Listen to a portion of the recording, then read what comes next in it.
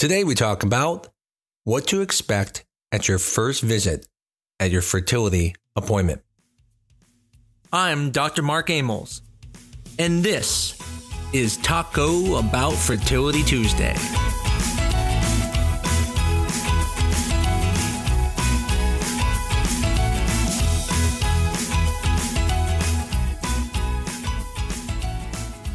Everybody hates seeing the doctor.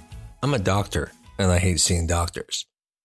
And the last thing I want to do is see a doctor to have a baby, because I thought this was going to be simple, that we just, have intercourse and we have a baby. And so having to go to the doctor to have a kid is already a little bit defeating, because you feel like no one else needs to do this. And then you have to talk about things that you normally wouldn't talk to people about. And you have to suspect that there could be something wrong with you or your partner.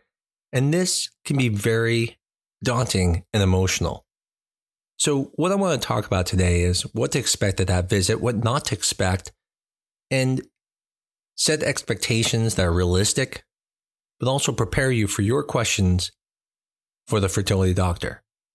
It's interesting because when I saw the fertility doctor, it wasn't to know if I have infertility. I already knew I had infertility, and I kind of wish I would have seen the doctor because it probably would have been easier. But instead, being the smart guy I thought I was, I'm like, I want to do a semen analysis. And so I just ordered myself one and did one, and it came back really poor.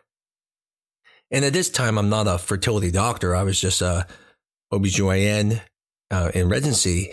And I remember having so many questions, and at that time, I didn't have the answers. And that's how a lot of people feel when they even do tests online or do tests at the store. They feel like they kind of know what's wrong, and then they go down the rabbit hole on the internet, but they don't have answers to their questions. So really the significance of the first visit is really to talk about those questions and for the physician to figure out what's going on. From the physician perspective, we're going to go through your history, and we're even going to go through history such as your intercourse history. If there's pain with intercourse, we're going to ask you things like your periods, the timing. We will even ask sensitive things such as, do you have problems getting erections, or do you have problems ejaculating in the vagina? At times it can get very personal where we start asking about hair-bearing areas and whether you develop dark hairs between your breast or on your breast. The point is, it's a pretty invasive history. It's not something you usually talk to most people about, so it can be a little bit uncomfortable. Sometimes doctors even have to talk about partners in your past to find out if there's a history of infertility. One of the most important things for the doctor is going to find out your menstrual history. So having documentation or just having notes on your history of your period, specifically when each one started and when each one ends, knowing if there's any pain with your periods or any irregular bleeding such as spotting between the periods. The most important thing is trying to figure out how long you've been trying. Most people don't consider having intercourse as trying. They feel like you have to have intercourse at a specific time, and you really don't. As long as you're having intercourse twice a week, you can get pregnant. So one of the things they'll ask you is, well, but how long have you been having intercourse without protection? Even though you may come in saying, oh, well, we've been trying for 1 year, you may have been technically trying for 3 years. And so they're going to ask you those questions to kind of really pinpoint how significant is this infertility. Sometimes asking your parents to find out a little bit more about if they had infertility. You should really be thinking that if, let's say, your brothers and sisters are years and years apart, you might want to ask your parents, hey, why did you wait 9 years to have another sibling? They might have had infertility, and you might learn something, and bringing that to the appointment can help. Also knowing about any family members with things that may not be infertility, but are infertility related, such as having endometriosis in the family, polycystic ovarian syndrome in the family, and the history of recurrent miscarriages in the family. All those are very important, and if you know those, it's great to get that information to your doctor. Now, sometimes before the first visit, or even when you come to the visit, they're going to have you fill out paperwork. I would definitely recommend getting to the appointment early. If you come late to your appointment, not only do you lose some of the time you would have had with the doctors, but if there's paperwork, you can end up spending a lot of time doing paperwork before you see the doctor, and again, that eats into your time. So now that we've talked about what to do to prepare for the visit, let's talk about what to expect. So as I discussed, one of the biggest things is going to be a history, and that's really to figure out what's going on. Once they do this comprehensive medical history, then the next thing is they may do a physical exam. Now, not every fertility doctor is going to do a physical exam that day. Sometimes they may want to wait until your period comes. Others may not do one at all and just do a consultation on that visit. But be prepared that they may want to do a physical exam. They may want to do a breast exam as well as a pelvic exam. And for some women, I know these spontaneous exams are not really wanted because you weren't prepared for them. And so that's why I let you know to be prepared.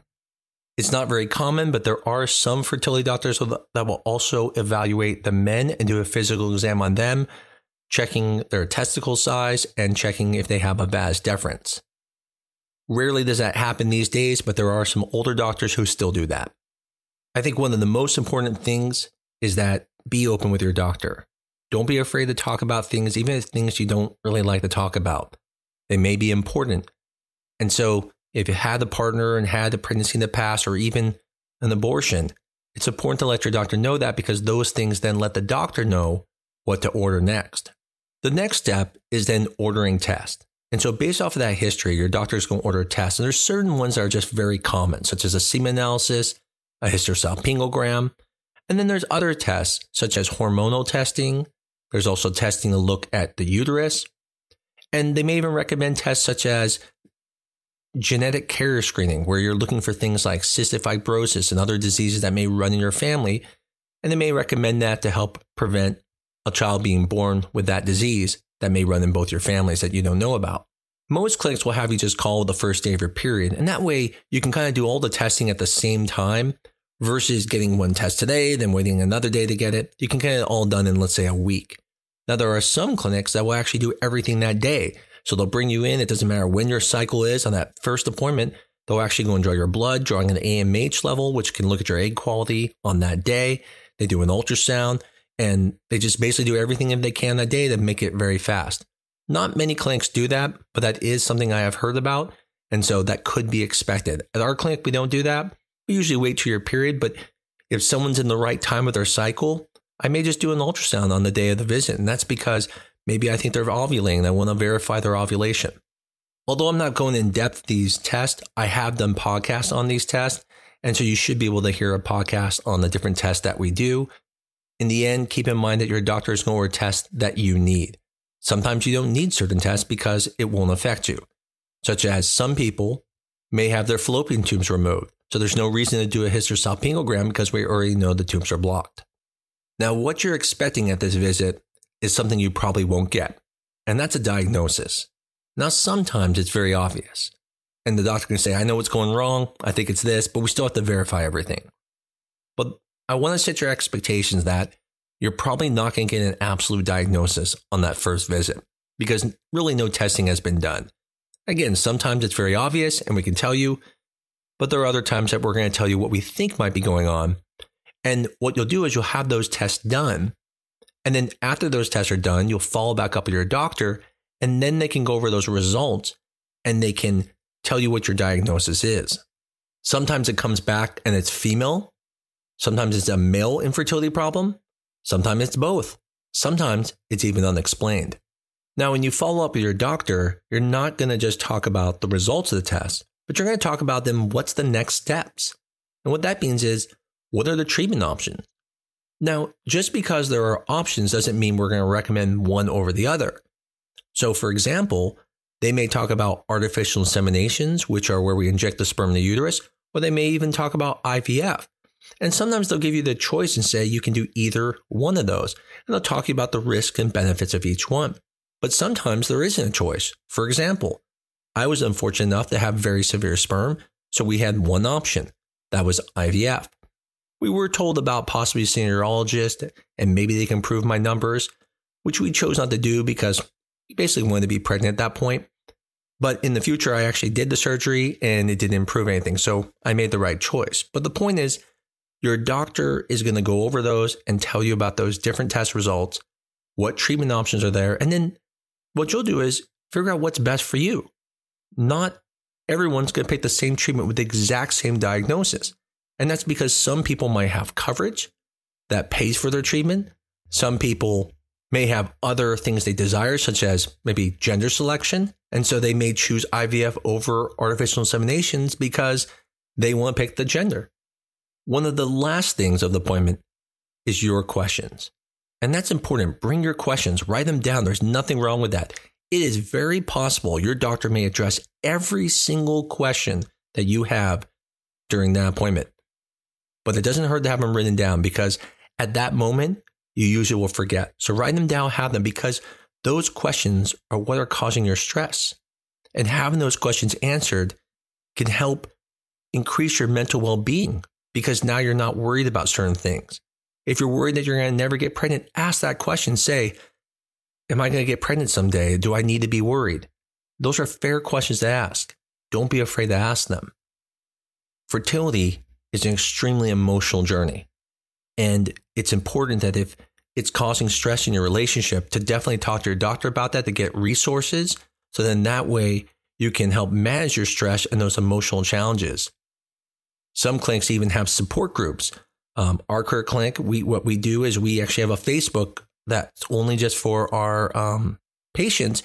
And so that allows them to then, ask questions on there, and with people that, are going through the same experience, same place. And it's been very helpful for many of our patients. But there are many things online that you can use, and talk to your doctor. They may have something like us where there's a support group. In the end, that will be what your appointment will be like. I wish I could tell you that you get a baby on that appointment day, but you don't.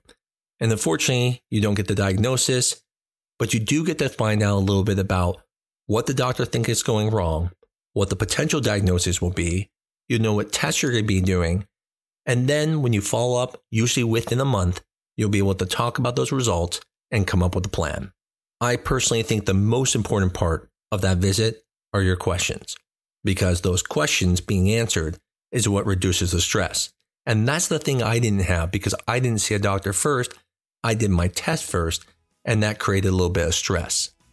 For those of you who are already in the fertility journey, this may not be as helpful of an episode, but for people who are thinking about seeing a fertility doctor or want to prepare, this is a great episode for you to learn about what to expect so you can be more prepared. So if you have friends who are thinking about doing fertility, recommend this episode to them. It may really benefit them. As always, if you ever have any topics that you want me to do, send me a message either on Facebook or tbft@newdirectionfertility.com, and I'm more than happy to do those episodes. Until next week, this is Talk About Fertility Tuesday.